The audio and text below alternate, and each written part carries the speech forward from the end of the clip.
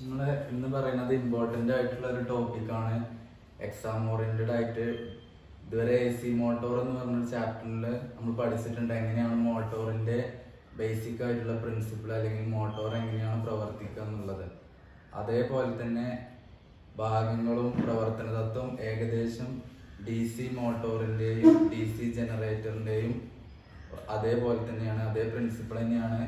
എങ്ങനെയാണ് DC generation നടക്കുക, അതേപോലെ തന്നെ എങ്ങനെയാണ് ഒരു DC മോട്ടോർ പ്രവർത്തിക്കുക എന്നുള്ളതാണ് നമ്മൾ പറയാൻ പോകുന്നത്. അപ്പോൾ പ്രധാനമായിട്ട് മനസ്സിലാക്കേണ്ടത് ഒന്നില്ലെങ്കിൽ സ്ഥിരമായിട്ട് വെച്ചിട്ടുള്ള മാഗ്നറ്റ്, അതായത് നോർത്ത് പോളും സൗത്ത് പോളും. ഏത് മാഗ്നറ്റ് എടുത്തു കഴിഞ്ഞാലും നമുക്ക് സാധാരണ അറിയാം, മാഗ്നറ്റ് ഏത് രൂപത്തിൽ കട്ട് ചെയ്താലും പൊളാരിറ്റി അല്ലെങ്കിൽ പോളുകൾ എന്ത് ചെയ്യും, ഫോം ചെയ്യും. അപ്പോൾ ഇവിടെ ഒന്നില്ലെങ്കിൽ നമ്മൾ സ്ഥിരമായിട്ട് ഒരു മാഗ്നറ്റ് ഡിഫറെന്റ് പൊളാരിറ്റി ഉള്ള നോർത്ത് പോള് സൗത്ത് പോളുള്ള മാഗ്നറ്റ് ആണ് ഉപയോഗിക്കുക, അല്ലെങ്കിൽ എന്ത് ചെയ്യും, ഒരു ഇലക്ട്രിക് മാഗ്നറ്റ് അല്ലെങ്കിൽ വൈദ്യുത കാന്തം ഉപയോഗിക്കും. അപ്പോൾ DC ജനറേഷൻ അല്ലെങ്കിൽ DC മോട്ടോർ പ്രവർത്തിക്കുന്നതിൽ മെയിൻ ആയിട്ട് വേണ്ടത് ഡിഫറെന്റ് പൊളാരിറ്റി ഉള്ള കാന്തങ്ങൾക്കിടയിൽ ഒരു കണ്ടക്ടർ വെച്ചിട്ടുണ്ടാവണം. മെയിനായിട്ട് ഒന്നില്ലെങ്കിൽ കണ്ടക്ടർ ലൂപ്പ്, അല്ലെങ്കിൽ ഏതാണോ നമ്മൾ കണ്ടക്ടർ ഉപയോഗിക്കുന്നത് ആ കണ്ടക്ടർ കാന്തങ്ങൾക്കിടയിൽ തിരിയും, അല്ലെങ്കിൽ കാന്തത്തിന് ഇടയിൽ വെച്ചിട്ടുള്ള കോയിലുകൾ തിരിയുന്നതിന്റെ ഫലമായിട്ടാണ് അവിടെ ഒരു പൾസേറ്റിംഗ് ഫോം ചെയ്യുന്നത്.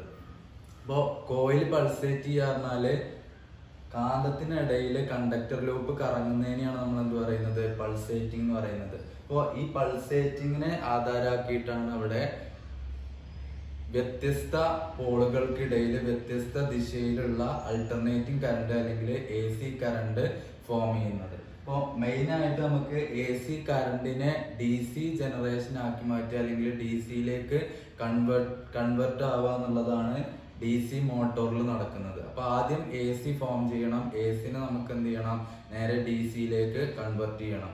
അപ്പോൾ അതിനു വേണ്ടി ഏതൊക്കെ ഭാഗങ്ങളാണ് മോട്ടോറിൽ പ്രവർത്തിക്കുന്നത്, അല്ലെങ്കിൽ AC ഉണ്ടാക്കാൻ വേണ്ടിയിട്ട് ഏതൊക്കെ ഭാഗങ്ങളാണ് നമ്മൾ അതിൽ കൊടുത്തിട്ടുള്ളതാണ് DC മോട്ടോറിന്റെ പ്രധാനപ്പെട്ട ഭാഗങ്ങൾ എന്ന് പറയുന്നത്. അപ്പോൾ പ്രവർത്തന തത്വം ഇത്രയേ ഉള്ളൂ.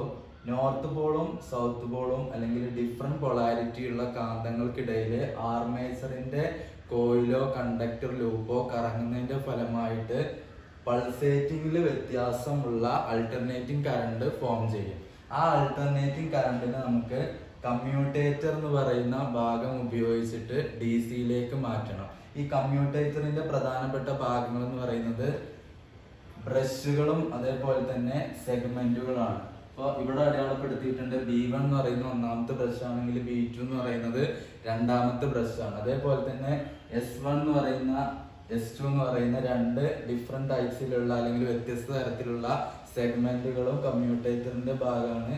ഈ കമ്മ്യൂട്ടേറ്റർ ആണ് കണ്ടക്ടർ ലൂപ്പിനിടയിൽ കറങ്ങിക്കൊണ്ടിരിക്കുന്ന കോയിലിൽ ഫോം ചെയ്യുന്ന അൾട്ടർനേറ്റിംഗ് കറണ്ടിന് നേരെ ഡയറക്റ്റ് കറണ്ട് ആയിട്ട് അല്ലെങ്കിൽ DC കറണ്ട് ആയിട്ട് നമുക്ക് പുറത്തേക്കുള്ള സർക്യൂട്ടുകളിലേക്ക് DC ജനറേഷൻ അല്ലെങ്കിൽ DC ആയിട്ട് ഫോം ചെയ്യാൻ സാധിക്കുന്നത്. അപ്പോൾ ഇത്രയാണ് മെയിൻ ആയിട്ട് ഒരു DC മോട്ടോറിന്റെ ബേസിക് ആയിട്ടുള്ള പ്രിൻസിപ്പിള്. അതിൽ പ്രധാനപ്പെട്ട ഭാഗങ്ങൾ എന്ന് പറയുന്നത് കോൺസ്റ്റന്റ് ആയിട്ടോ അല്ലെങ്കിൽ ഒരു ഇലക്ട്രിക് മാഗ്നറ്റോ നമ്മൾ ഉപയോഗിക്കും. അപ്പോൾ മെയിൻ ആയിട്ട് വേണ്ടത് മാഗ്നറ്റ് ആണ്. അതേപോലെ തന്നെ രണ്ടാമത്തെ ഭാഗം എന്ന് പറയുന്നത് കണ്ടക്ടർ ലൂപ്പ്. ഈ കണ്ടക്ടേഴ്സ് ആയിട്ട് അല്ലെങ്കിൽ കണ്ടക്ടർ ലൂപ്പ് എന്ന് ഉദ്ദേശിക്കുന്നത് മെയിൻ ആയിട്ട് ആർമേച്ചറിന്റെ കോയിലാണ് നമ്മൾ കണ്ടക്ടർ ലൂപ്പായിട്ട് ഉപയോഗിക്കുന്നത്. ഒന്നില്ലെങ്കിൽ സ്ഥിരമായിട്ട് കാന്തമായിരിക്കും റൊട്ടേറ്റ് ചെയ്യുന്നത്, അല്ലെങ്കിൽ ആർമേച്ചർ ആയിരിക്കും റൊട്ടേറ്റ് ചെയ്യുന്നത്. അപ്പൊ മാഗ്നറ്റ് അവിടെ സ്ഥിരമായിട്ട് കോൺസ്റ്റന്റ് ആയി നിൽക്കുകയാണെങ്കിൽ ആർമേച്ചർ ലൂപ്പായിരിക്കും റൊട്ടേറ്റ് ചെയ്യുന്നത്. ഇൻ കേസ് ആർമേച്ചർ ലൂപ്പാണ് അവിടെ കോൺസ്റ്റന്റ് ആയി നിൽക്കുന്നതെങ്കിൽ നമ്മൾ ഏതിനെ ആയിരിക്കും റൊട്ടേറ്റ് ചെയ്യിപ്പിക്കേണ്ടത് അല്ലെങ്കിൽ തിരിയിപ്പിക്കേണ്ടതെന്ന് പറഞ്ഞാൽ കാന്തത്തിനെ ആയിരിക്കും അല്ലെങ്കിൽ മാഗ്നറ്റിനെ ആയിരിക്കും. ഇനി അടുത്ത ഭാഗം എന്ന് പറയുന്നത് കമ്മ്യൂട്ടേറ്റർ ആണ്. അപ്പൊ കമ്മ്യൂട്ടേറ്റർ സഹായകരമാകുന്നതെന്ന് പറഞ്ഞാല് ഉൽപ്പാദിപ്പിച്ച അൾട്ടർനേറ്റിംഗ് കറണ്ടിനെ നേരെ ഡയറക്റ്റ് കറണ്ട് ആക്കി പുറത്തേക്കുള്ള സർക്യൂട്ടുകളിലേക്ക് കൊടുക്കാനാണ് കമ്മ്യൂട്ടേറ്ററുകൾ നമ്മൾ ഉപയോഗിക്കുന്നത്. കമ്മ്യൂട്ടേറ്ററിലെ പ്രധാനപ്പെട്ട ഭാഗങ്ങൾ എന്ന് പറയുന്നത് സെഗ്മെന്റ്സ് അല്ലെങ്കിൽ സ്ലിപ്പ് റിങ്സ് ആണ്. ഒന്നില്ലെങ്കിൽ നമ്മൾ സെഗ്മെന്റുകൾ S1 S2 എന്ന് പറയും, അല്ലെങ്കിൽ സ്ലിപ്പ് റിങ്സ് എന്ന് പറയും, അല്ലെങ്കിൽ ബ്രഷുകൾ എന്നും പറയും. ഇനി ഇങ്ങനെ ഉൽപ്പാദിക്കപ്പെട്ട DC ജനറേഷനിൽ അടുത്തത് എന്ന് പറയുന്നത് ആൾട്ടർനേറ്റിംഗ് കറണ്ട് ആവുമ്പോൾ അല്ലെങ്കിൽ AC കറണ്ട് ആവുമ്പോൾ ആർമേച്ചർ കണ്ടിന്യൂസ് ആയിട്ട് അല്ലെങ്കിൽ തുടർച്ചയായി കറങ്ങിക്കൊണ്ടിരിക്കുന്ന സമയത്ത് AC കറണ്ട് ആയതുകൊണ്ട് താപത്തിന്റെ രൂപത്തിൽ കൂടുതൽ എമൗണ്ടില് വൈദ്യുതി നഷ്ടം ഉണ്ടാവും.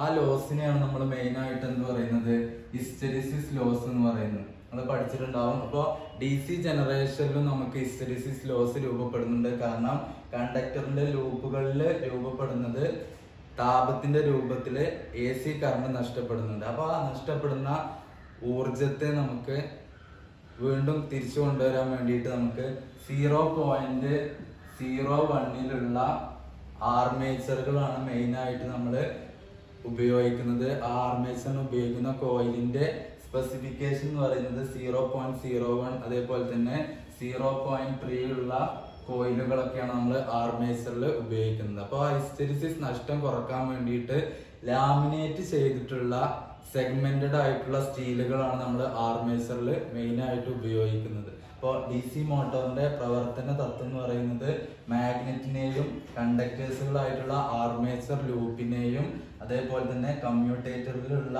ബ്രഷസ്, സെഗ്മെന്റ്സ് ഇവയെ ആധാരമാക്കിയിട്ടാണ്.